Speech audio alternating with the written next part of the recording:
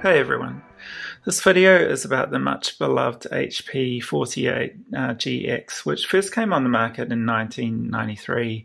And the GX was the most advanced of HP's 48 series of graphing calculators. And there were three main ways it aimed to improve on its predecessor, the 48SX. Firstly, it improved on its hardware with a faster CPU, higher contrast display, more memory and expandability, and it also aimed to improve on the SX's ease of use, both for new and experienced users. And it did this in an interesting way by borrowing new ideas at the time from computer operating systems like Mac OS and Microsoft Windows. And lastly, it added a lot of new mathematics and graphing functionality aimed at college-level science, maths, and engineering students. And it's interesting just how different the GX is from the SX. It really was a lot more than just a spec bump. I'm not going to be able to cover everything that was changed because there's really a long list. And the GX was one of three G series models.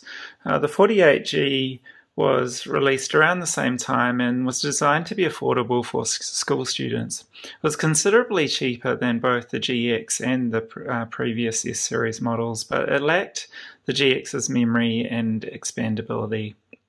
And there's also the 48G Plus, which came later in 1998. And this was a middle model in terms of capability, with a larger memory of the GX but no expandability.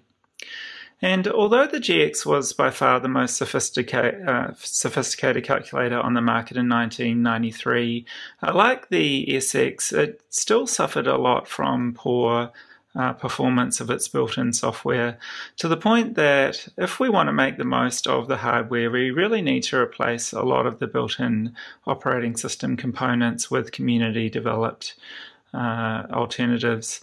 And I'll talk more about that later. So if we compare the SX and GX side by side, they do look very similar, having the same shape case, but HP did do a light design refresh. So there's this subtle change in color of the body and key labels on the GX. The SX used the same dark brown color scheme as the Pioneers with blue and orange key labels, but with the GX, HP changed the color of the case to this dark blue and used teal and lavender key labels.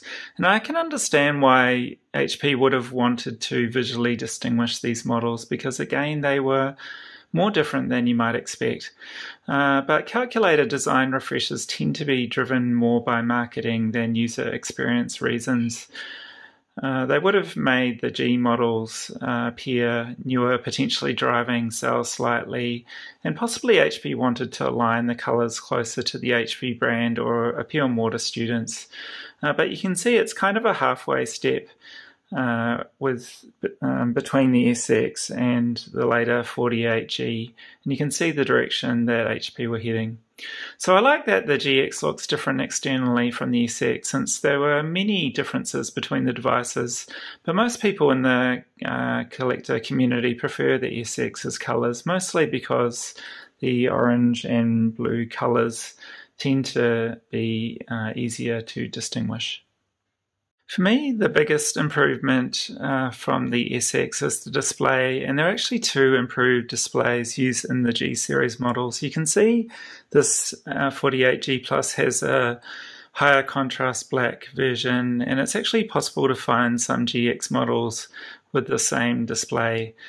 So if you can find them, they are the best variants.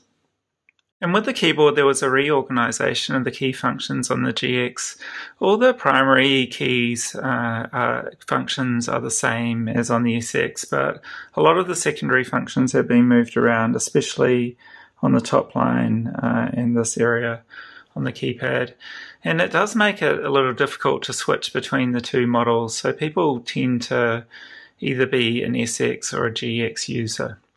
Another more subtle difference is this 48GX, which was made in Indonesia, unlike this SX, does not have double injection molded keys. Instead, the labels are printed on the keys and potentially may wear off over time.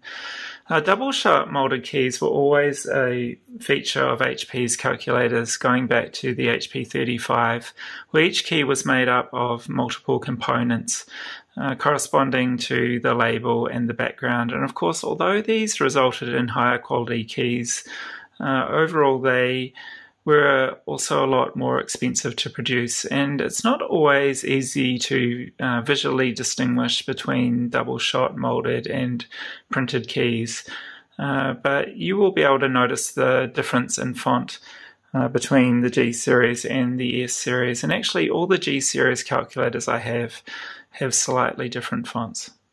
Another big upgrade in the G series was the I/O port. So slot 2 of the GX can access up to 32 ports by bank switching, and where each port is 128 kilobytes.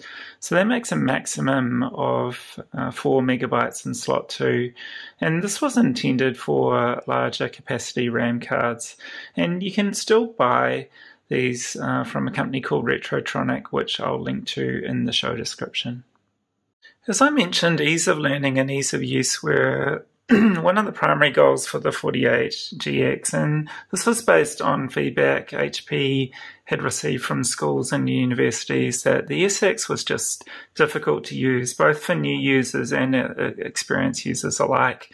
And so the GX's user interface and many of its built-in applications were redesigned to use input forms based on Macintosh or Microsoft Windows dialog boxes.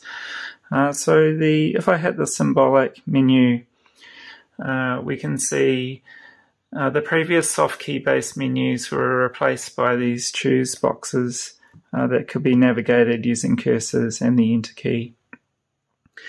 And input forms like this one provide fill in the blank style guide. And again, you need to use the cursor key and the enter key a lot to navigate these. There were also new message boxes to give feedback to the user. And HP turned all of this into an application framework and exposed it to the programmer via RPL. And so a recurring theme within my videos is how calculators were the first electronic personal computing devices and how they influenced personal computers that came later. So it's interesting to see these ideas from PCs being brought back to calculators. And you can see this trend continue with current graphing calculators. So if you watch my video on the TI Inspire CX2 CAS, you can see probably the most advanced example of a Windows-like interface on a calculator. And although HP received positive feedback from education on the new user experience, the implementation on the GX can feel very slow, and many power users would still prefer the older soft key-based menus. And as I mentioned, the GX added a lot of advanced functions aimed at university science, maths, and engineering students. For example, most of the SX's Solve equation library card is now integrated directly into the device. So say we wanted to solve our full distance equation, we can hit right shift on the equation library key. And we see a set of equation categories. So let's pick motion and object in freefall. And here we can see the equation being solved, and we can also see that in equation writer format. We can also see a description of the variables. So we've got an initial height and velocity y, 0 and v0, a time value t, and then a final height and velocity after that time. So let's run the solver now. And let's simulate a stationary object being dropped from 100 meters. And so the way it works is that you enter your known values first. So let's enter 100 meters into y0, and then 0 meters per second into v0. And let's see how long it takes the object to hit the ground. So we'll set y to 0. And we want to solve for both v and t. So the way we do that is hit left shift and then all. And solving for t first. So that's about 4.5 seconds. And now v about negative 44 meters per second, which sounds right. So if we hit right shift this time in equation library,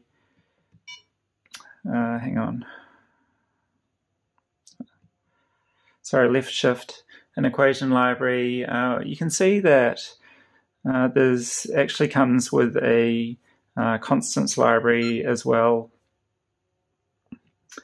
And there's a bunch of utilities as well, such as the Minehunter game. And the GX added 6 new plot types, and the easiest way to try these out is to run the teach command. And this adds a bunch of example plots into the calculator's variable structure. So for example, if we hit var now, there's an examples directory and plots, and we can use the next key to select the ones we want. So there's a slope field plot which draws a lattice of line segments whose slopes represent the value of a function that takes a x and y value. There's a related pseudo-contour plot which also draws a lattice of line segments, each of which is the tangent to the contour of a function. Next, there's a 3D wireframe plot which draws a perspective projection of a function at xy that gives a z value. And there's a y-slice plot that draws a series of cross-sections of a surface. There's also a grid map plot which treats x and y values as complex numbers and applies a function that maps it to another complex number that gets plotted as an x and y value. And there's also a parametric surface plot which combines the grid map and the 3D wireframe plots together. And by the way, all those plots took a number of minutes to draw, but even experiences like the equation writer are still painfully slow on the GX. So, for example, if I run it on this equation, it will take many seconds to start up. And the slow performance drove the user community to create their own faster replacements for the built-in software. So there's alternative stack viewers, filers, and matrix and equation writers. And the most notable replacement system was Metakernel, created by 3 French programmers. And Metakernel was an incredible piece of engineering that I'll talk more about in a future video on the 49G. But there are other options as well, like such as Speed UI, and both of those dramatically sped up the 48GX. So if you're a frequent user of the device, it's really worth installing one of those. So in summary, the 48GX was an amazing device for 1993 with many improvements over the 48SX. The improved screen contrast and the built-in equation library would have been reason enough to upgrade. And although the forms-based UI can be slow, it did make the learning curve easier than on the SX. And the GX did mark a turning point for HP calculators because internally at the time, there was a lot going on at HP. HP had previously shut down its US calculator division based in Corvallis, Oregon, where the design and manufacture of calculators were done at the same site.